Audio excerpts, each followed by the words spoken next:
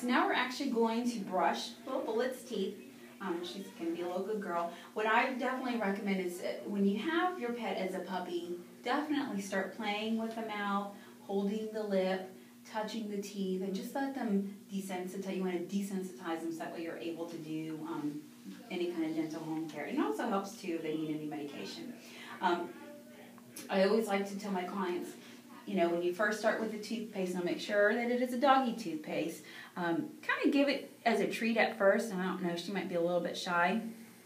So you'll want to, at home, kind of give it as a treat. They usually do lick it right up. They come in different flavors. I believe this one is chicken flavor. So what we're going to do is just apply a small amount onto the toothbrush. Okay.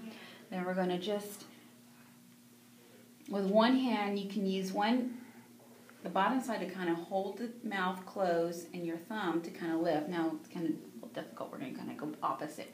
So I have my finger holding up the lip, and we're just going to brush. We can use our toothbrush to kind of move the back lips so we can get those back teeth and get a nice brushing motion. And we'll do the same on this side. So we're going to lift the lip, brush, and then we're going to come on back and brush again.